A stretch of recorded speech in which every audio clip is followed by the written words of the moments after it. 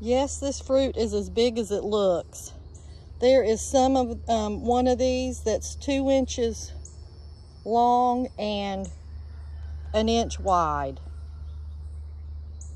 They are the Australian turkey, Austurk, or the Australian, and they're gonna have huge berries. Well, they already do, and it's just a little young tree, so this is gonna be an excellent variety for Central Florida, and it looks like it's gonna be very productive too.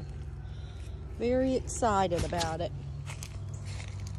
Australian turkey, Austurk. Delicious, huge, fat berries. And they're sweet with a little tart.